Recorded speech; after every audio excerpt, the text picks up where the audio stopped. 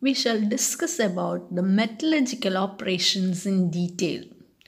In the last video, we have seen the concentration of the ores. Various methods used in concentration was discussed there. Today, we'll be discussing about what is the next step involved in metallurgical operations.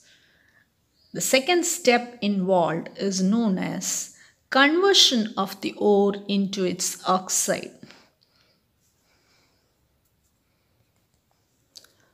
Today we shall discuss about extraction of crude metal from the concentrated ore. What do you understand by crude metal? The impure metal is known as crude metal. So in the last class we have learned how to concentrate the ore. Now the concentrated ore is subjected to two different steps. First step is conversion of the concentrated ore into its oxide. And the second step is reduction of the ore into its crude form. First, we'll see what is conversion of concentrated ore into its oxide. The concentrated ore is taken and is subjected to either roasting or calcination. How to choose the method? That depends upon what type of oxide you have. Suppose you are having the compounds or the ores. Suppose we are having the ores like sulfide ores. Sulfide ores doesn't contain any oxygen in it.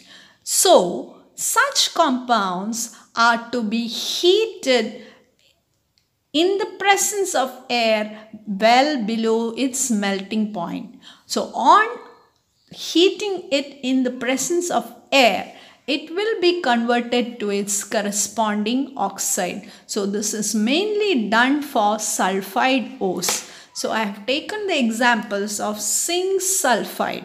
Zinc sulfide on reaction with air. So, on burning in air, you find that it reacts with oxygen and it will be converted to zinc oxide, liberating sulfur dioxide. So, you have converted the sulfide ore into its oxide. Same way, when lead sulfide is subjected to roasting, you find that it is heated in the presence of air. When it gets converted to lead oxide and sulfur dioxide. Now, cuprous sulfide, when it reacts with oxygen, it will be converted to cuprous oxide and sulfur dioxide. Hope it is clear. So, all the cases you have to balance the equation.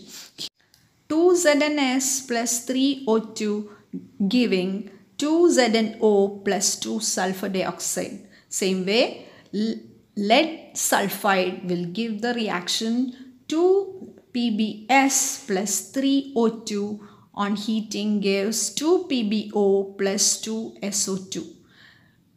2Cu2S plus 3O2 giving 2Cu2O plus 2SO2. If the concentrated ore is of carbonate ore,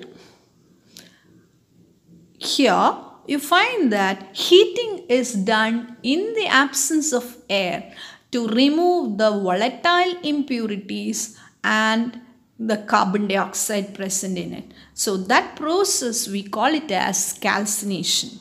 Calcination means heating the compound in the absence of air or limited supply of air, wherein all the volatile impurities are removed from the compound.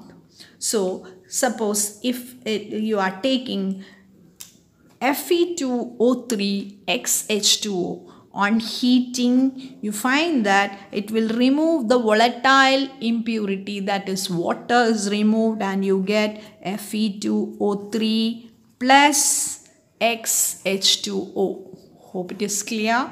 Now, if you take the compound ZnCO3, zinc carbonate. On calcination, you find that it will be converted to ZnO plus CO2. So CO2 is removed from the compound. Now calcium carbonate, magnesium carbonate mixture, if taken, it will be converted to calcium oxide, magnesium oxide and carbon dioxide.